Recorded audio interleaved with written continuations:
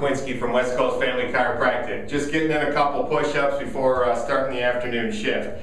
5 important things when choosing a chiropractor. Number 1, insist they respect your time as valuable. None of us like to wait a period of time in any doctor's office, so make sure that they respect your time, okay?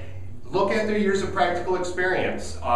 People go through a lot of seminars, a lot of techniques and things to better enhance their practice approaches to get people better results. So years of practical experience is an important one. Number 3, 100% satisfaction guarantee on service. Okay, it's obviously hard to guarantee perfect results. Each and every patient has different expectations, different conditions, but on giving a good service to patients is very important. Number 4, results in an agreed time frame. You should have an idea of how long it may take to get better and what options there are if you're not getting the results you're looking for. Number 5, no pressure and an affordable way to receive treatment. So it's very difficult out there with a lot of people, this whole global financial crisis. We want to make sure that you have a good affordable way that you can afford care so that you can get the results you want.